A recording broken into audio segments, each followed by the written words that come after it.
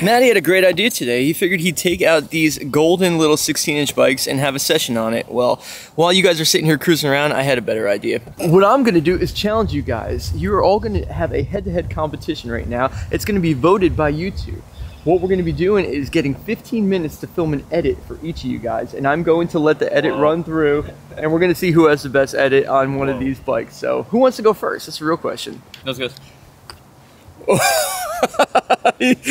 I mean, come on! So as the guys are warming up right now on these bikes, I just want to quickly break down what we're going to be doing. It's going to be a 15-minute timer for each rider. That's all they have to film this edit. Now, the goal is to get as many clips as possible, as many great clips as possible. And we're going to be hearing in the comments on who you think did the best edit. So what I want you guys to look for is the originality of the edit for each rider. I also want you to look for the difficulty of tricks of each of these guys, especially riding these stupid little bikes. So Cory Burglar is just going to finish warming up, and we're going to get straight into this.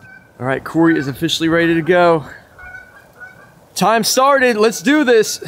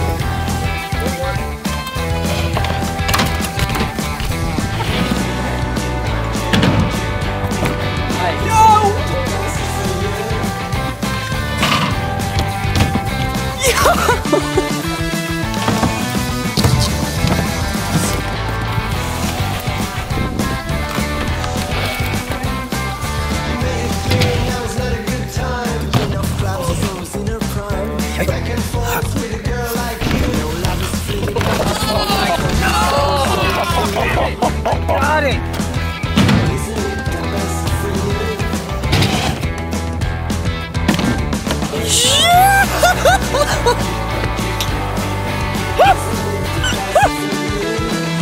Thanks. I'm gonna take a nap.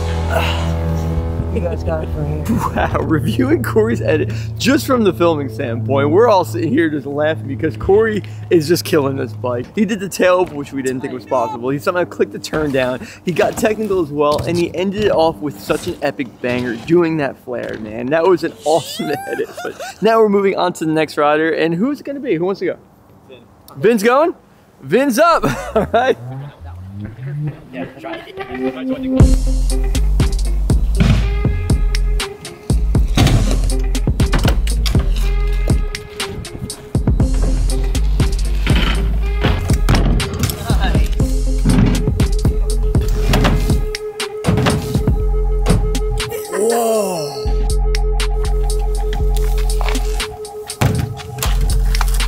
Nice.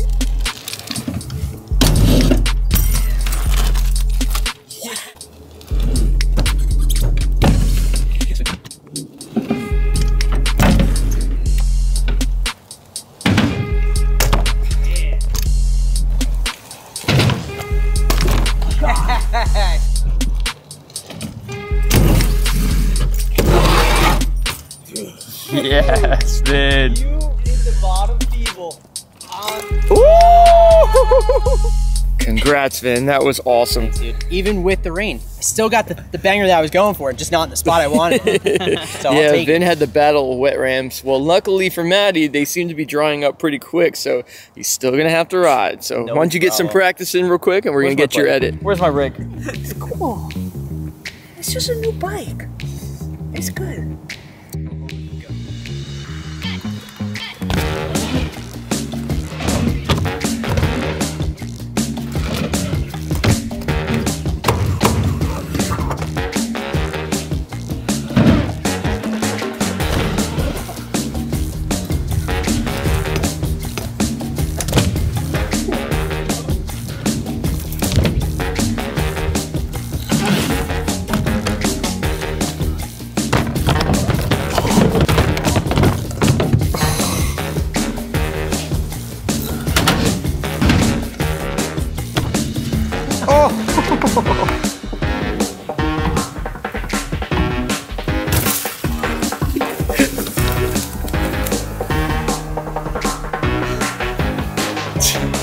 Good job, Matt. Very impressive. All you guys, man. You guys did fantastic work on these 16-inch bikes. It was pretty ridiculous. So now that you guys seen all the edits, it's up to you guys to decide who is going to be the winner of this challenge. Is it Cory Burglar with his Flair?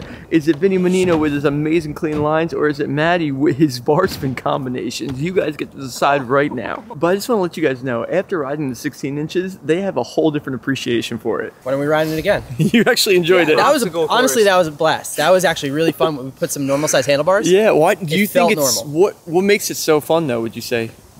I think it's lighter, number one. I think it's also just something where it's smaller so you can control it a little easier. You think it's almost like how scootering is like, it's easier to do because it's like... I mean, some stuff was really hard, don't get me wrong. Yeah, yeah. Overall, it just felt a little different than a normal size bike. And you feel the same way? I want to build one up. You do? I want like a full-blown freestyle setup. That's so awesome. Bike. What type of bars would you put on? Like some pretty big bars? How do you feel about it though? I'm obsessed with it. You really are? I might just start coming out here and just sessioning the ramps. That's so crazy. It's so funny because this one's pretty bone stock too. Like we didn't change the handlebars on this. You know, the junkiest thing the you've ever stem is seen. sideways on it. I think you straightened it out a little bit. The seat does have a little bit of an issue. So maybe we'll build up some. It's just fun. Some freestyle I think ones. because you could get out of it. Like it's kind of like less dangerous in a way. Yeah, that's why I think the risk isn't as there. You can just get away so quick instead of going down with the ship every time and feeling the wrath of the bottom of this ground. Yeah, you can kind of get out of it. That's really interesting. So it looks like we're going to be building up some random 16 inches that are better quality, and these guys are actually going to start riding them a little bit more, which is crazy to say. I didn't think we were going to be saying that at all when we were filming this video. But guys, that's it for this one. I hope you guys enjoyed the session. Remember to put the winner in the comments below, and we'll check in the next video and let you know what the results are. It has been a long and cold winter here in New Jersey, and we are finally getting some weather that is better. And we are going to do what we said we were going to do at the beginning of this winter when we bought all of our equipment. We are going to build some new ramps for the skate park setup, and we are starting today with building a spine. So we assembled the best team for the job, a team that is perfect at making things work when they're not supposed to. And we're going to try to make it happen this week, and we're going to bring you guys all along for the journey. So let's get things started straight away. So this chalk line right here is our transitions. What we ended up doing was anchoring a string that was right here on this screw that's in that crack. So after we anchored that, we put the string all the way straight across and we marked it at 97 inches. Now, 97 inches to that end bit. So what we did was tie a string around the chalk line, and we did 97 inches all the way around in a full half a circle, pretty much, or a quarter of a circle. So now what we're going to be doing is talking about the height of the spine. We decided to make the spine 5.5 feet tall. So we marked it straight up from there, and that mark in that transition piece is at 5.5 feet. So now what we need to do is start bending the metal, because we're gonna completely make it out of stainless steel. So the boys are currently bending it, and we'll show you guys what's happening. How's it going so far? Well, our original head mechanic... It looks like it's been going really good. Oh yeah. Oh man. The original head mechanic took one of the pieces to see Head engineer. He's not a mechanic, he's our engineer. Okay, Secondary. Original head There's only one engineer. Is he leaving already? This ship. He's going. I'm gonna go make this flat. Yeah. Oh, really? We only have a round one. This one's fine though. I don't know what he's really complaining. This one's not bad. Yeah, but he wants to make like go look at that one. Go zoom into that. Like, Pretty we much he were wants to using make this, that flat. so we're gonna make it flat so it sits on the, Oh. the piping bed. You know, Yeah, like it's one of those weird. little pottery spinners. Like Yeah, the clay pot things? it looks like a He's gonna donut Put it on piece. there because he always does that. Because the one that we have for our size, oh, it's definitely concaving that piece. That was the last one. that's That was one the he last took. one. Oh, This is alright. a better one. Yeah. We found a So better one. now, That'll work. what's the difference? What is he trying It's to do right flatter. now? So he's gonna take that one and make it flat like these. Did he just leave right now and do it? Yeah. Wow, that was quick. He doesn't like this though because he's scared that a screw Won't really isn't go going in. to sit flat on there. It's definitely not going to sit flat on that but technically. It won't affect. I know this. It's not going to affect anything. Yeah, but you got He's just to a perfectionist. You got to is the understand that he's issue. a perfectionist. He's a professional, right, Cory? You know. He is a professional But- at everything. He is. Well, let's talk about what we're doing though for the most part. So these are our metal sides right now. That are transition pieces. What we need to do is aggressively bend every single one of these. Matt, why don't you show everybody how it actually bends? You and BK repeat the So you just process. follow You guys this. are actually going to keep If on going, anybody right? can translate what this sign means, just saying. We still don't know what it means. Yeah, it's definitely in But these are our some signs. kind of Asian writing right But there. all I know is that. It's the direction Go of this which way. way it's going. All right. Oh, that's what it is? Yeah. Back and forth? So I play this little gambling game where I have to stop that end as close as I can to here. Yeah. We have to use every inch. Every inch matters. Every inch matters in this So one. I aim right here. So you can see that there's three here, right? These two keep the base of it. This one gets tensioned right here from that screw, and it puts pressure to it.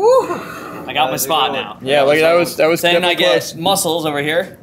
Get a little bend. Nice. Okay. I mean, no, it definitely should be off the wheel so it doesn't move. I But would do that regardless. And then Well, it looks like it's working though. I for do the most part. strenuous thing of just. yeah, he does the hard part. Yeah. It looks like it's working, guys. It looks like you're doing a good job. Cool. So this is step one. We got to bend this metal. Now the goal is to make this pretty much identical to that transition piece. So we're gonna have to remove it, bring it over there, lay it on the ground, check it out, see if it's close enough to it. A lot. We're gonna have to do that a few times, I'm assuming. But it's actually bending pretty good. That used to be a straight piece of metal, and it's already bent. Now we have to make 4 of those for this side of it, because our game plan with the spine, the face of it, the lip of it, is going to be 5.5 foot tall with an 8 foot transition, so it's going to be steep. The landing part is going to be 5.5 foot tall as well, but I'm going to do it mellower. And we got this idea from riding the Cary Park in North Carolina. We love that spine, so we're making it a hair smaller, and we're assuming that we're going to make the transition for the landing around 10.5. I think that would be steep enough that you could still jump the back of it, but mellow enough that it's like forgiving to learn tricks on. So we're gonna keep on bending this one, and then I'll show you when we bring it on over there to see if it fits or not. Understand how things go this way and it gets pointed to my direction. All right, guys, let's talk about this. I put the camera down for 30 seconds. We hit our first problem. No, I don't So we're need hitting that. this bend right here. Now the problem is we only have 10-foot pieces. When we're working with 10-foot pieces, there has to be a certain amount of usable bend in this thing. So when it comes to usable bend, like you can see this end, this one looks pretty flat compared to that right there. So we need to get, what's the inches? We need 104. 104 inches of usable bend, and right now we're currently at 100. Oh man, so that's 4-inch difference. You can't go like this gap has to be here. So Yeah. basically, you're wasting this amount on each side. You gotta think, the bottom of a transition is pretty straight. So like, could you cheat your way? It'll be on one close. end? You know what I mean? Just keep bending this thing. We're gonna get it close. I'm gonna keep it. It's Yeah. getting yeah, bent. I'd get it close, and then And we'll just figure it use out the from that. It We'll gonna get play bent around with for it. sure. All right, so both you guys, I'm bending it. I'm doing the easy part. Matty's doing the hard part. you are. But We go. checking in 2 minutes later, the boys have officially melted the electronics in our pipe bender. They tightened it too much. The thing started rattling, making crazy noises. We tightened it the same amount. I've been doing it the same You amount. guys heard there was clearly a tight difference. Scott, I'm just gonna shed light on the fact that you're saying you guys and they and I know. Show me your hands. Show me your hands. They're pretty clean, dude. Yes, I know. They're pretty I clean. see some dirt. I see some dirt. Yeah, So, that's just, not It's enough. only usually, 2 people working here anyways. well, apparently I just do the tricks. That's where Matty tries the other plug, because that's going to be the issue. No, I actually tried them all. So here's the end result, guys. We have a pipe that's not bent right. We also have a motor that we believe is already done. It's been 3 minutes of total work time, and the boys managed to. And I'll remember that 3 minutes forever. Yeah, I bet you will. So what I'm gonna have to do is take this thing over to an electric motor shop and see if they can fix it, or if I can get a replacement. We'll see what happens. But I don't know. That was a very exciting day, and then a very unclimatic finish right there for sure. But we'll get back into it. We will.